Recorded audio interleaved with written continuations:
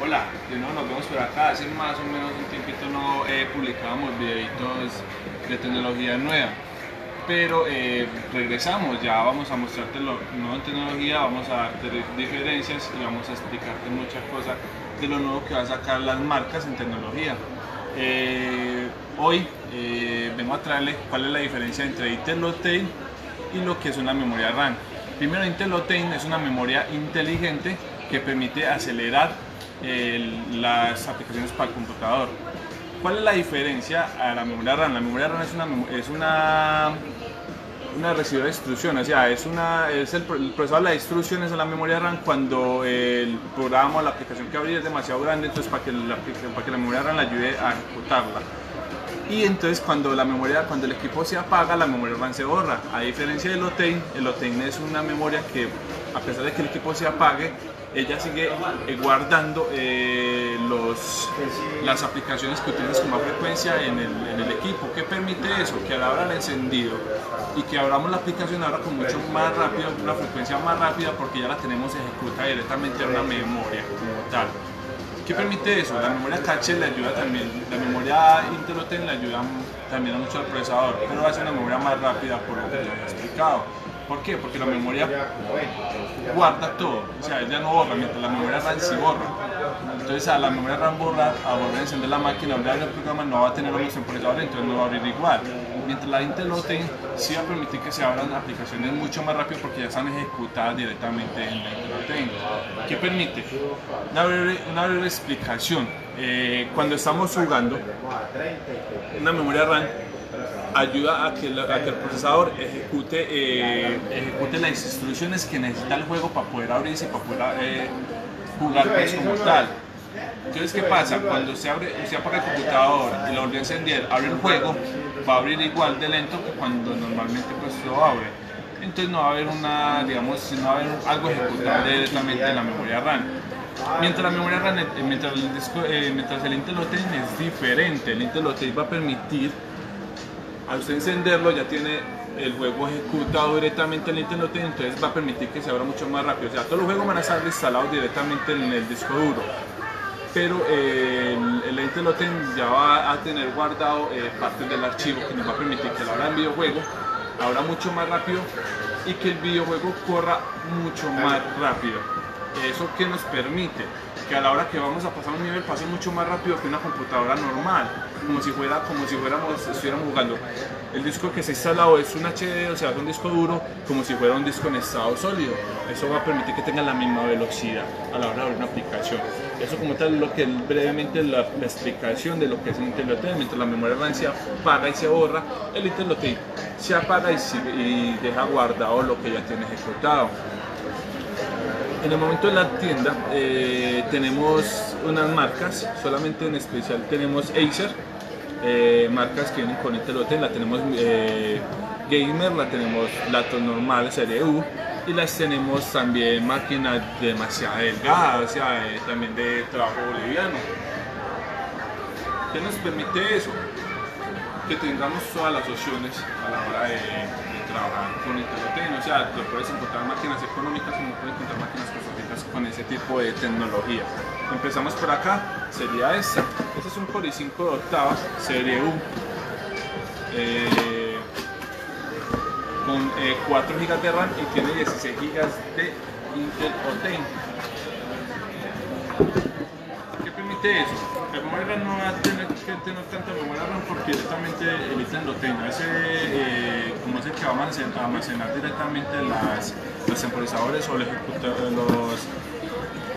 para ejecutar directamente la aplicación, entonces necesita más espacio en memoria Intel Optane. Igual si quieres ampliarle más RAM lo vas a poder hacer porque el Intel Optane no va a ocupar nada de los módulos de entrada de memoria RAM, o sea, ninguno de los sockets que tiene la máquina lo va a ocupar la Intel Optane. El Intel Optane ocupa el espacio, el SATA directamente del M2, a donde va conectado el M2. Ese lo ocupa el Intel Optane. Ya los módulos de memoria RAM quedan libres y si tú quieres ampliar la memoria RAM para que tu equipo sea mucho mejor, lo vas a poder hacer perfectamente. Míralo, es un equipo que tiene un diseño bastante llamativo, es muy bonito. La pantalla vas a poder bajarla casi a 180 grados. es un Core i5 de octava generación. Ya lo he ensayado, es un equipo el cual abre demasiado rápido el inicio. Al usted iniciar Windows va a ser un inicio bastante rápido. Entonces, ¿qué nos muestra acá? Mira, aquí nos muestra que tiene 20 GB de memoria RAM, pero las cuales se dividen en dos partes, las cuales van a ser 16 GB de Intel Optane y 4 GB en RAM. Como les expliqué ahorita, el módulo de memoria RAM queda libre. O sea, usted si quiere ampliar más memoria RAM, que es aconsejable, lo puede hacer tranquilamente. ¿Qué hace la Intel Optane? En palabras español, digamos que usted contrata una nueva empleada. El primer día se va a demorar de pronto para hacer el desayuno, porque si le gustan los huevos no va a saber cómo le gustan los huevos a usted. El segundo día ya se lo va a hacer más rápido, porque ya tiene un conocimiento más o menos cómo te gustan los huevos.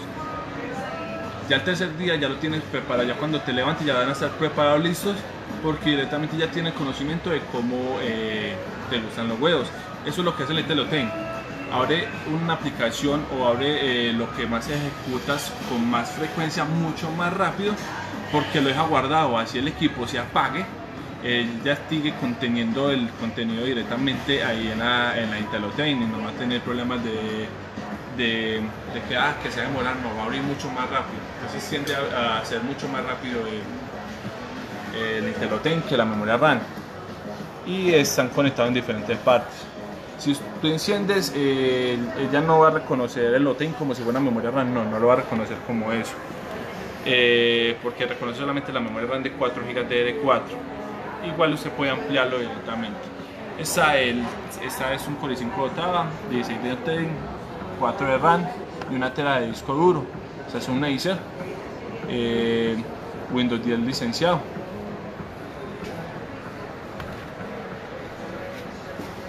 Por aquí tenemos otra.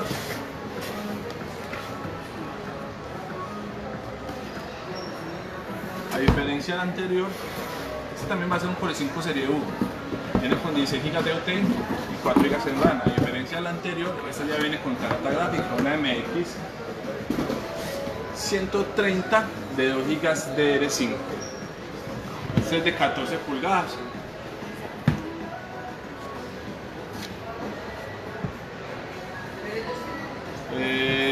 Este ya viene con una tarjeta gráfica DDR5 de 2 GB de gráficos de cada video. Windows 10 licenciado. Este ya es una máquina que tiene un diseño también muy llamativo. 14 pulgadas, va a ser livianita, o sea, a pesar de máquinas anteriores, va a ser máquinas bastante livianas.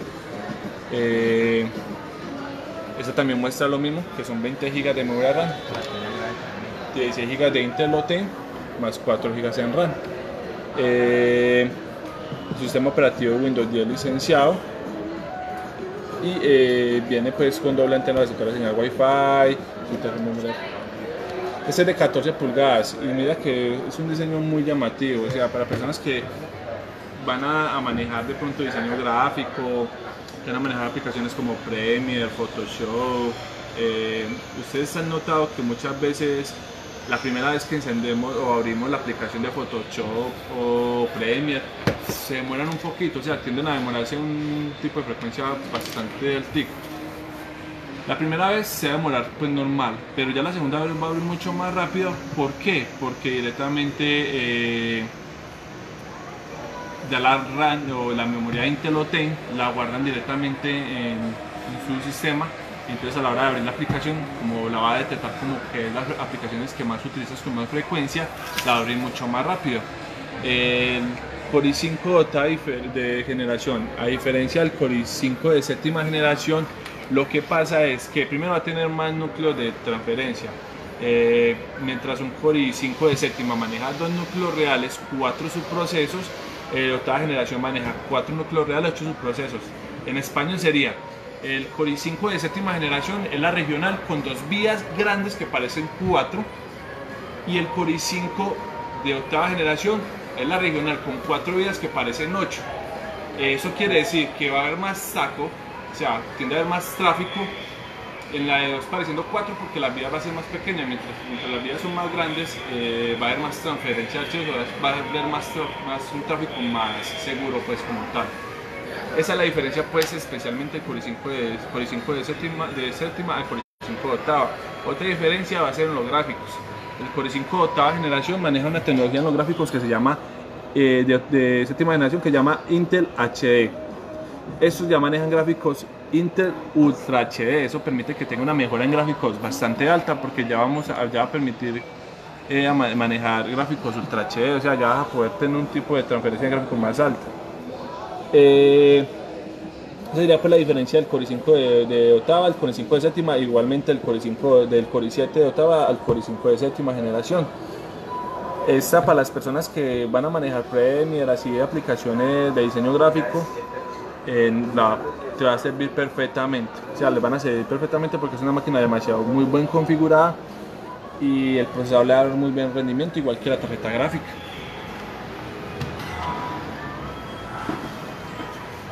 Ya entramos a un segmento mucho más delgado. Ese ya es mucho más liviana.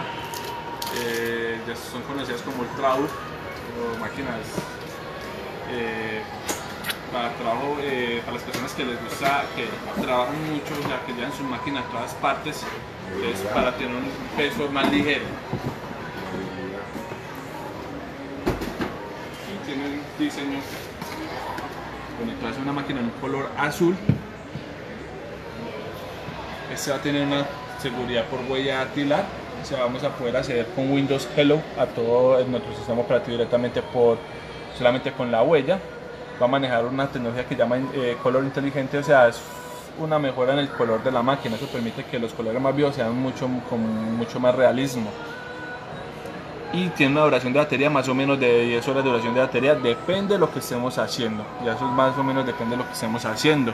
Es un Core i5 de octava generación, maneja 4 GB en RAM y la pantalla es pantalla Full HD. Tiene un diseño en aluminio.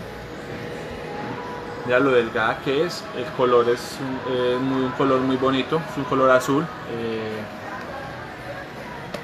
Va a ser muy liviana.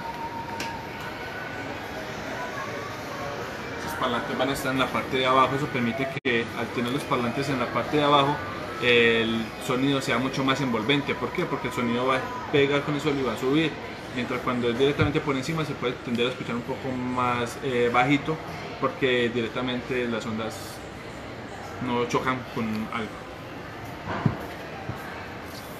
Las características de este equipo van a ser un Core i5 de octava generación, la última generación de procesadores Intel.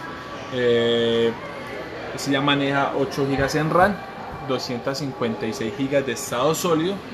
No va a ser un disco mecánico, sino que ya va a ser un disco en estado sólido. Windows 10, el teclado iluminado, pantalla Full HD, IPS, o sea, por cada ángulo que mire la pantalla va a tener el mejor ángulo de visión. O sea, que no sé, que lo estamos mirando aquí y podemos ver claramente lo que está está haciendo pues el computador, mientras con otras pantallas se tiende a volver opaco, entonces no tendremos a reconocer pues lo que está pasando.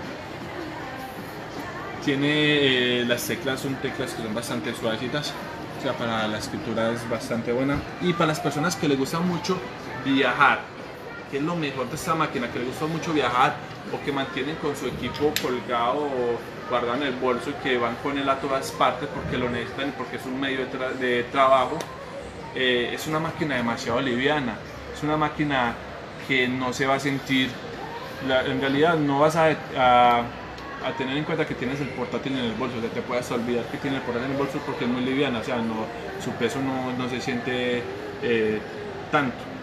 Y al ser de aluminio va a ser mucho más resistente, y la refrigeración, la máquina siempre va a mantener fría porque al ser de aluminio, el aluminio no se tiende a calentar tanto, entonces tiende a que la máquina siempre esté en la temperatura pues estándar, normal.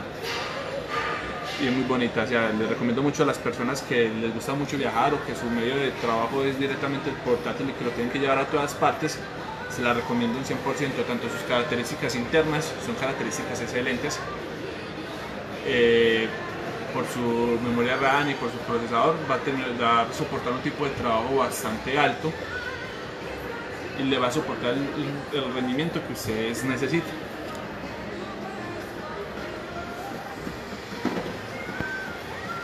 Y aquí pasamos a un segmento más más llamativo para personas que les gustan los videojuegos. Ya es un segmento gamer, ya que van a ser máquinas con procesadores H, que van a manejar unas características de equipo más altas, porque el procesador ya tiene un consumo de energía mucho más alto. O sea, ya mientras un procesador U consume 15 watts de potencia, un procesador HQ consume 45 watts de potencia, promedio pues como tal. Ya soportar memorias RAM más altas, porque como tal ya va a soportar hasta 64 GB de memoria RAM.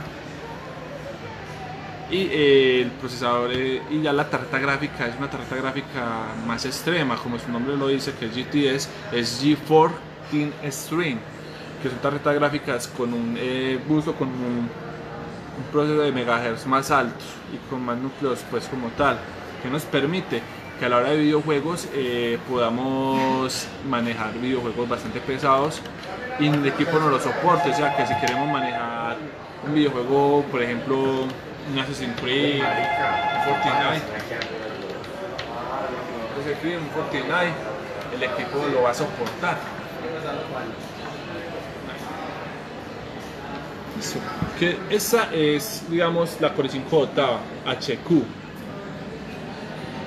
Ya esa, como te dije ahorita, es una máquina, ese procesador es un procesador que va a consumir más energía, entonces va a tener más potencia a la hora de trabajar, porque es un procesador que va a consumir 45 watts de potencia, a diferencia de serie U que consume 15 watts de potencia. Y esta tarjeta gráfica, esta es una 1050 GTS, son tarjetas gráficas extremas. Esta es de 4 GB de la tarjeta gráfica, es una tarjeta gráfica que te va a soportar un tipo de rendimiento gráfico demasiado alto, un renderizado 3D, una creación de anime, videojuegos, Assassin's Creed, Fortnite, no sé, hay miles de cosas que esa máquina puede soportar.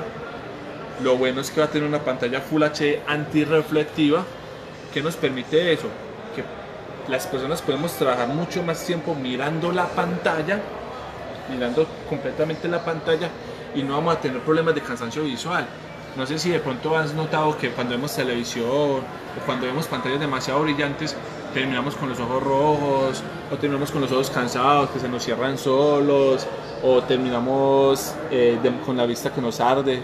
Pero con esta pantalla vas a evitar ese tipo de dificultades pues, en la vista, y así cuidamos más nuestras vistas. ¿Qué es lo bueno de esta máquina? Esta es Full HD, tiene la tecnología Intel Optane.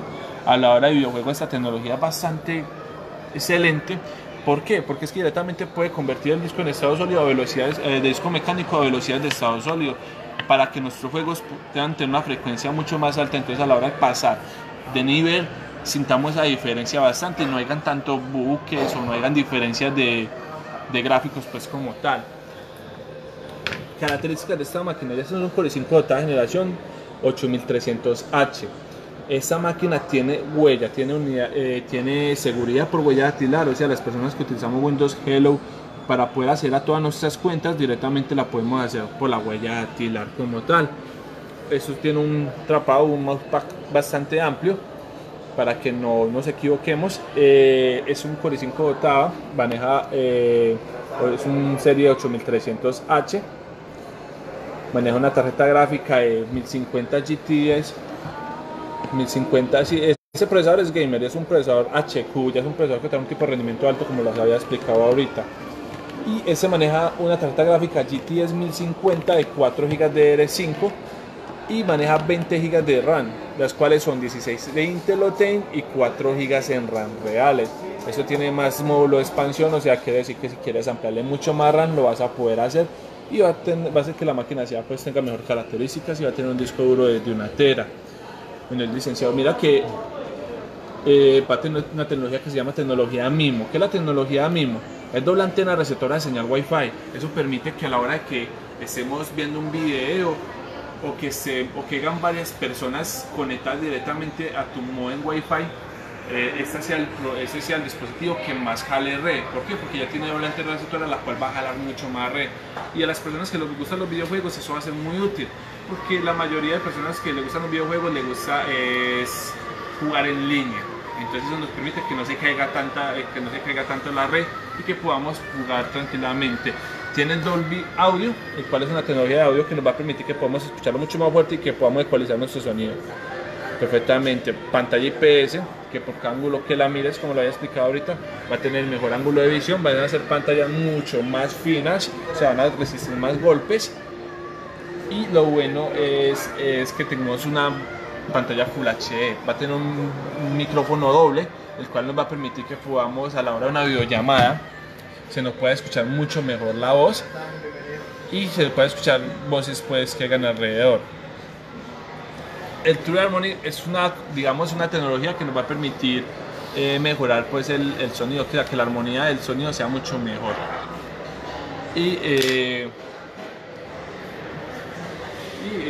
Esta sería, mira que es un diseño para ser gamer, es una máquina bastante delgadita, bastante liviana, como lo puedes ver.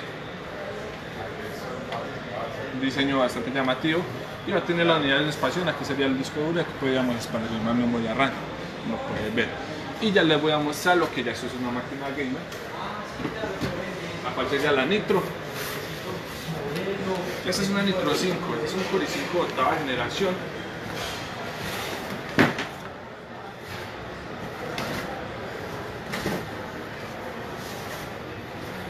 ¿Cuál va a ser su diferencia especial con esa otra? Especialmente el diseño, va a ser máquina más gruesa, va a tener una mejor refrigeración porque digamos, es mucho más robusta, entonces tiende a hacer que el agua tenga más espacio para respiración pues como tal. Mira su diseño, a pesar de que es una máquina gruesa, tiene un diseño bastante llamativo. Su respectivo para una máquina gruesa gamer es que tenga su teclado rojo, que tenga bastante rojo, que es un color bastante llamativo para las personas que les gusta el ámbito gamer. Esa va a tener las mismas configuraciones que la máquina anterior, va a ser un Core i5 de octava generación, va a tener una 1050 GTX de 4 GB de gráficos de cada video DL5. Va a manejar 16 GB de Intel Optane más 4 GB en RAM y una tera de disco duro. ¿Ya cuál va a ser la diferencia? Primero que todo el diseño, segundo, esto aquí va a alumbrar rojo, entonces va a ser un color más fuerte como tal. En tecnología, en la refrigeración ya maneja lo que es Cool Boost y lo que es Acer Nitro Sense, que lo que permite es que pueda, el aire caliente que hay dentro de la máquina pueda salir mucho más rápido, entonces la máquina siempre esté refrigerada. Eso es lo que permite pues estas dos tecnologías, que sería otra diferencia adicional, que tenga mejor refrigeración, porque lo que va a permitir eso es que el cooler ande mucho más rápido y pueda sacar más rápido el aire caliente para que tenga mejor refrigeración la máquina.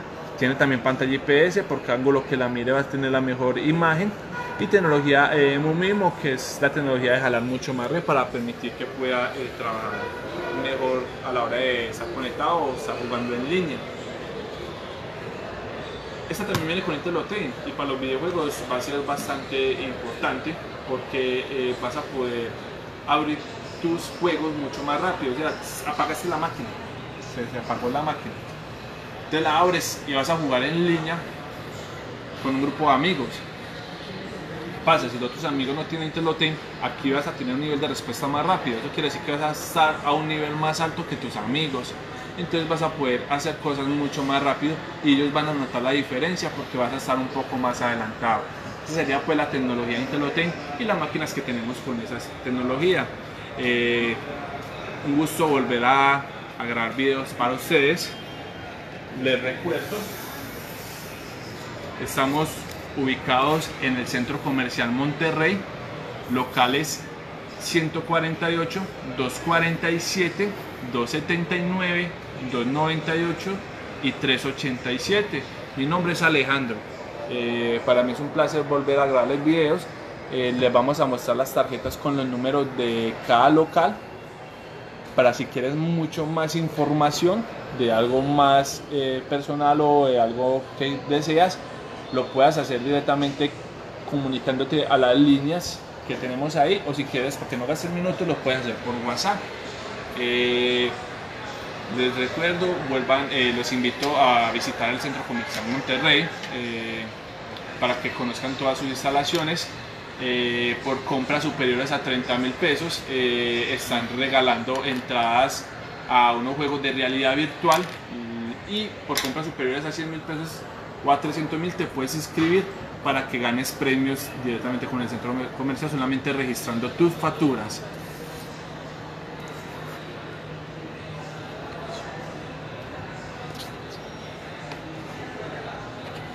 Estamos en la ciudad de Medellín.